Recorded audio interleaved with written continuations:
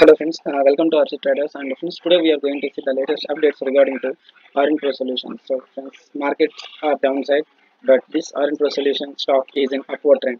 So presently, if you see the company nearly at 130, I think so. So at this time, this company updated like they got biggest order uh, from Indian companies.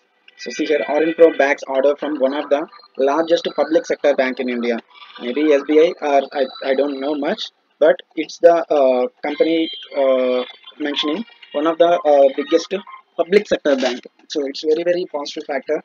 So what they mention means the order win in its Murex services segment. This win is from one of the dominant public sector banks in India, which will cover upgrading their Murex version from older version to new version.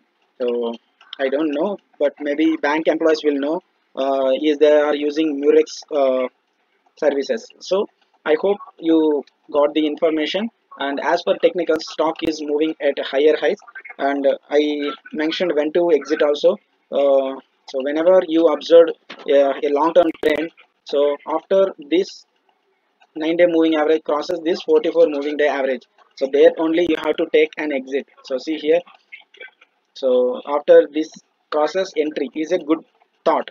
So taking entry and riding the trend.